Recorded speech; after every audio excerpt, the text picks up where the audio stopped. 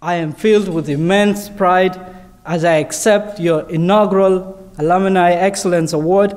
It's a huge honor, considering my improbable journey.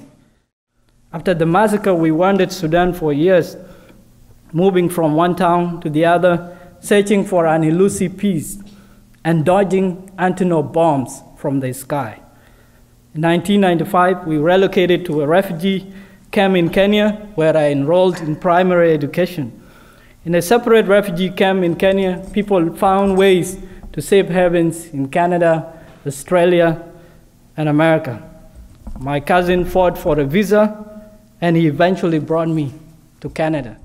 By the time I was admitted to Royal Roads in 2009, after completing journalism diploma from Grant McEwen in Edmonton, I was eager to step out to the real world and begin my work. Nonetheless, I was mindful that I needed the right tools to be effective in my career.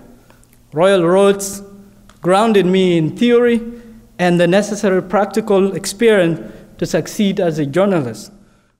Although I bonded very much with members of my cohort, I appeared unconventional and unpredictable. My social life was limited. I'm not sure I was even likable by the time the program ended. Yet, what I failed to articulate to my teachers, to the students at the time, was that I was torn between Sudan and Canada. I carry a burden of history.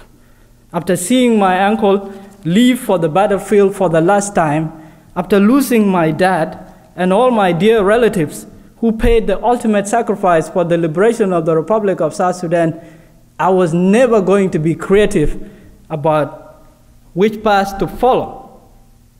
It was charted out for me in a trail of blood. I feel obligated to follow in the footsteps of my forebears who wanted to end oppression. I want freedom of speech in my country. I want prosperity for my village and for my country. That is why I woke up in the morning and I shouted, "Wake up, Juba! Wake up to the injustices around you. Wake up from sleep, because we have to build this new nation, this baby nation. Horiya deri shokol. Freedom needs work." The road to a democratic South Sudan will be long and full of thorns, but I am hopeful. I am hopeful that a nation that sacrificed millions of its souls to attain independence will let freedom ring. While I look to the future, I want to remember the past.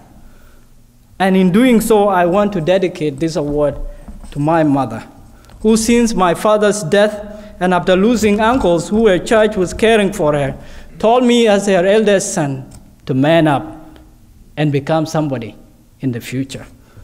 Because of Royal Roads, I can now say, "Weep not, mother.